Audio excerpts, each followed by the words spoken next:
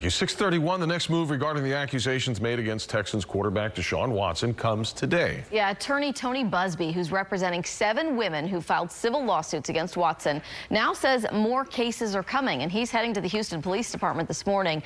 KPRC2's Kathy Hernandez is live at HPD headquarters with the very latest. Good morning. It's another day of lawsuits set for Deshaun Watson, and criminal cases could be on the way. This morning, attorney Tony Buzbee sets to submit evidence here to the Houston Police Department. More lawsuits coming against our quarterback, Deshaun Watson. Late last night, Houston attorney Tony Buzbee posted a message on Facebook saying, quote, 14 cases will be on file tomorrow. We will cooperate with the various investigations. God bless the bravery of these women. Buzbee has filed 7 lawsuits so far. 6 of the cases are civil assault. 1 is civil sexual assault.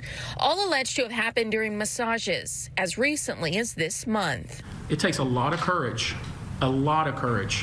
to step forward when you're dealing with somebody powerful. The lawsuits have only been filed in civil court, not criminal. But Buzbee says he's submitting information to the Houston Police Department. 22 women in total, he says, have come forward. The sheer volume of complainants on some level suggests that perhaps these allegations, and they're just allegations, could well be true. Watson's attorney Rusty Harden said in a statement in part, quote, I'm extremely proud to represent Deshaun Watson and wholly stand behind him against what we believe are meritless allegations. And Harden also says he plans to respond this week, but says that people should keep an open mind until then. Reporting live in downtown Houston, Kathy Hernandez, KPRC2 News. Kathy, thank you.